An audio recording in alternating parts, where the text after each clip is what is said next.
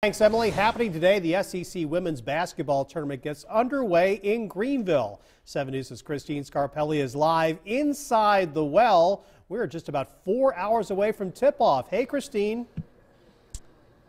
Oh, I love that you're counting, Fred. We are too. A lot of fun going to be happening right here. A lot of really exciting play. It all kicks off at 11 today. Florida and Ole Miss will kickstart right here. My goodness, we've been seeing kind of the baskets go up, a lot of security check, a lot of media setting up, and plenty of accessibility for families, especially if you want a single ticket. They're even cheaper earlier in the week as play today and tomorrow at $15 a ticket.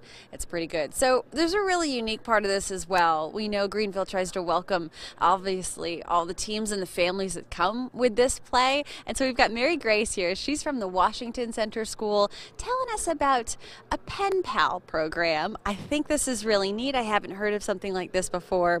It sounds like students in Greenville are matched up with teams coming in for the SEC tournament. These ladies, of course, focused on their play, but they get a chance to interact with some kids. You guys had some visitors yesterday. Yes. Tell me about it over at the school. We had University of Florida visit us yesterday, and it was amazing. Wow. They were just, their energy was amazing with our students.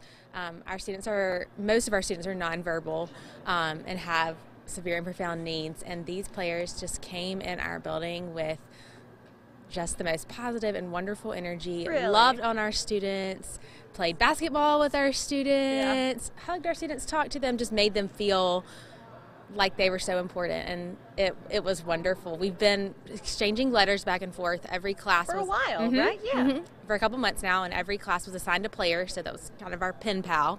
So we'd write to them, and they'd write back to us. We've been kind of getting to know each other, and then we found out a week or two ago that they were going to actually be able to come for a visit.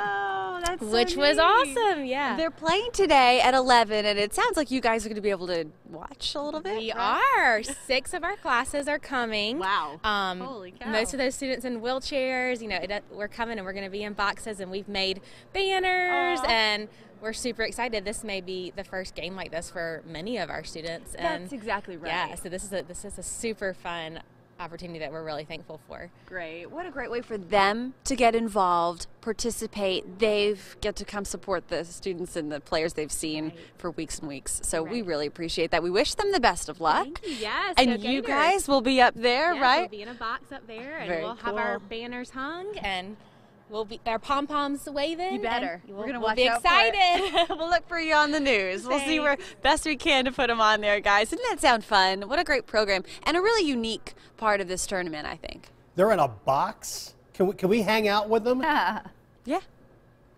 Why not? Fred wants to come hang out with you guys. Oh, he'll have a good time. Exactly. All right. You're allowed. All right, good. Permission. That's an invite. Election. I like it. Thank you, Christine. I bet.